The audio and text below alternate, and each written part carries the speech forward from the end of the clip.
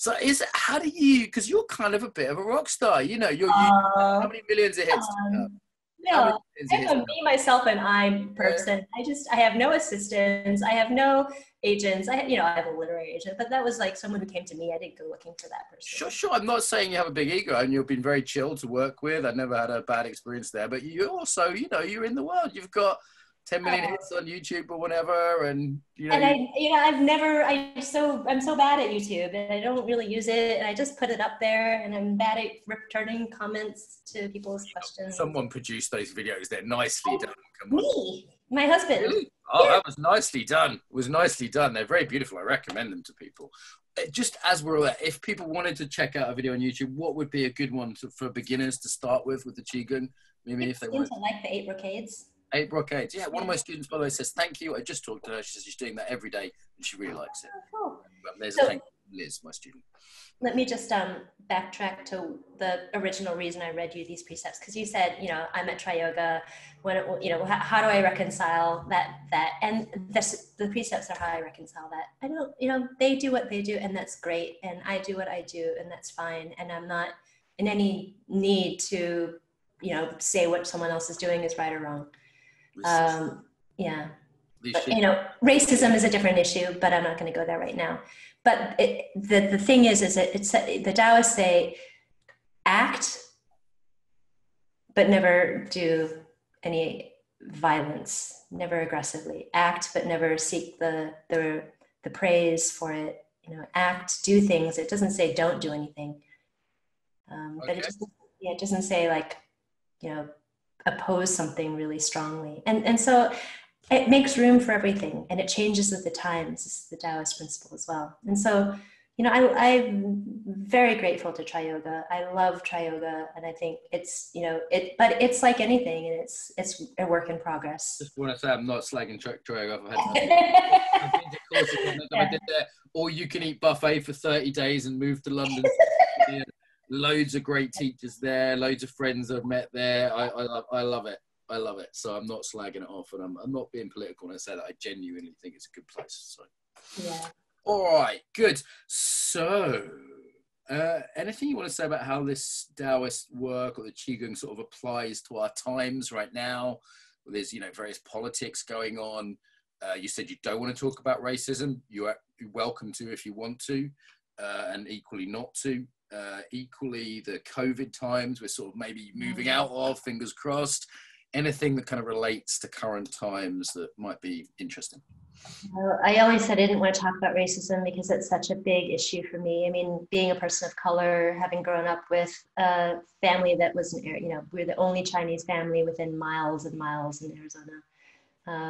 But, just that I feel that one of the things that Taoism says is that effortless action, wu wei, and spontaneity, naturalness, ziran, they go hand in hand, but they're often misconstrued as either wu wei, inaction, not acting, or spontaneity and naturalness as doing whatever the hell you want. Right, so some just near enemies there, huh? And so, yeah, exactly. But when understood correctly, wu wei is the appropriate action without strife and struggle. So the foundations of Taoism, simplicity, humility, compassion. You have to do anything that you undertake, you do with compassion and humility and patience and simplicity. So struggle against racism, fight racism, speak out against racism, but from a place that's worked through the reactivity and the anger and the hatred and the pain to a place that's more wise and compassionate.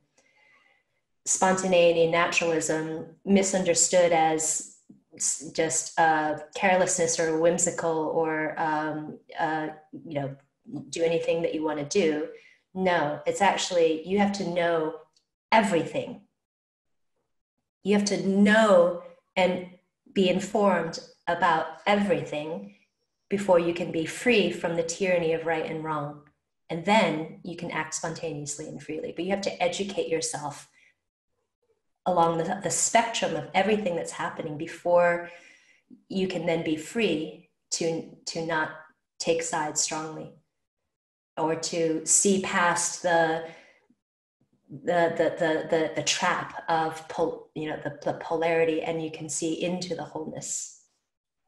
And so that's an invitation to cultivate and read and understand and get informed, and then you can act from a place that's free.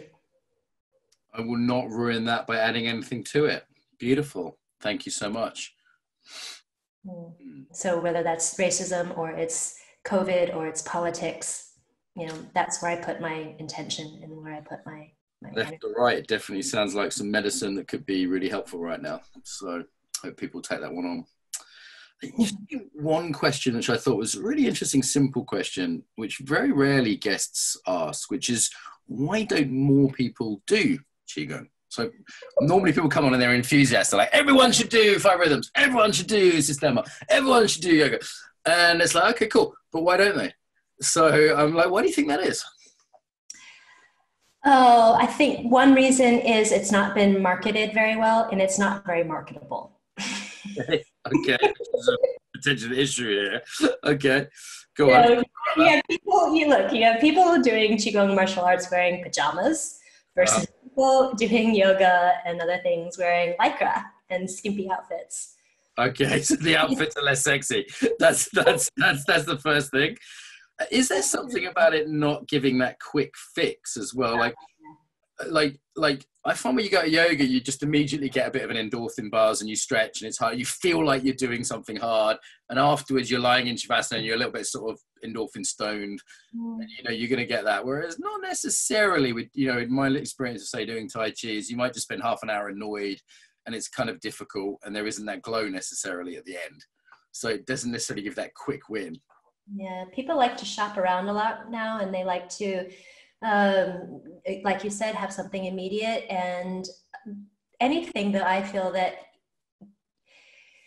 you learn takes time, and when you invest in that time and you give it the respect and the depth and the commitment that, say, learning a language is able to give and reciprocate. If you really feel then like you can go to France and speak French, it takes time, but the rewards are great. Mm-hmm. And the same thing is true with these deeper martial and Qigong practices, that they're frustrating at the beginning, and they're the type of things that take that deep respect and time and patience and dedication to learn. So a lot of people these days don't want to do that. I think and it's not necessarily to any fault of their own. They're busy. They don't have time. They feel like they need a pill instead of alternative therapy, which is slow. They want to take a pill that takes away their disease or pain or anxiety or headache or whatever it is, versus changing the way that they eat, going to bed at a different time, regulating their exercise. And so, yeah. But you can't expect to eat a head of lettuce if you don't put the seed in the ground first, put a little water in the soil, give it some sunshine, protect it from the wind, then letting it grow, and eventually a few months later you've got a beautiful head of lettuce. Yeah. It takes time, and I think people are just so unwilling to respect that. They just want to go to the supermarket and pick the head of lettuce. Yeah. And you miss the stage. Then you feed the lettuce to an animal, and then you've got something tasty. That's the stage there, Mimi. But I was with you. I thought there was going to be a cow or a rabbit at least involved. Okay, good. Mimi, this is a delight as ever. You're a total pleasure. I love a lot of the stuff you've said. You've made things simple. I think the Taoism is so important for today. Is there anything? We still have a few minutes here. So is there anything that you haven't covered that you would have liked to talk about? Oh gosh, I think you're the one kind of, with some questions, and who your audience might be and what they might be interested in. I'm satisfied. I think this was great. And, we normally end by saying, do you have a closing message about the body? And first of all, where do people find you online? I know you're a Taoist sage, so you don't want to be found, but I think there is some kind of a humble website out there, mkdeemer.com, right? That's MK, like MK Ultra. Deemer, Deem for Mark, ER, Deemer.com. Is that the one you want to point people to? Yeah, that's fine. Thank you, Mark. No, That's, Taoist sages never want to be found. And I'm not a hermit. I'm sort of doing a hermit light now that we're out in the countryside, which is great. I have a huge love of hermits. But yeah, I think there's the modern kind of incarnation of teachings is that there's the world that's in pain, and we need to do what we can to remedy that and give some medicine out. And Taoist sages have often just, not that I'm saying anything that is we're equating this, but like a Taoist will hermit himself or herself. Some have even missed the entire Cultural Revolution in China, but they'll also good dodge. like, what happened? But they also recognize when there's need in society, and to move back into society when they think that there's the balance of the Tao. It's like it's did you see Avatar? Yes. The So, first action movie. Yeah. we watched Avatar recently, but Ewa, who's the kind of the Tao, right? Or she, the spirit of that planet, ensures balance. And this is I think what this world is crying out for is this recalibrating and this rebalancing out of what's become kind of a massively imbalanced predilection to destruction. So, destruction of ourselves, destruction of the planet. So I think, if we have something within us to support the rebalancing of that, and the beautiful thing is that you don't have to go out and proselytize anything. You can just do it for yourself. And the Taoists believe we're part of nature. We're nature manifest in human form. There's no separation. And if you take care of yourself, you're taking care of everything around you. It's not narcissistic. It's not anything other than you're part of this. I'm looking out there because it's grass and trees. Right. We're part of this, and we forget. We somehow think we're separate from nature. This idea we've inherited from Cartesian thinking and from the likes of early Enlightenment thinkers, but that hasn't always been the case. And so I think we can also learn from the Taoists just that just take care of yourself. And that's enough.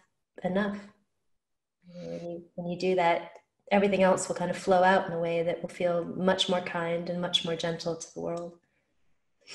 It's a lovely place to end, I think, Mimi. Thank you so much for coming on the show. Thanks, Mark. Pleasure.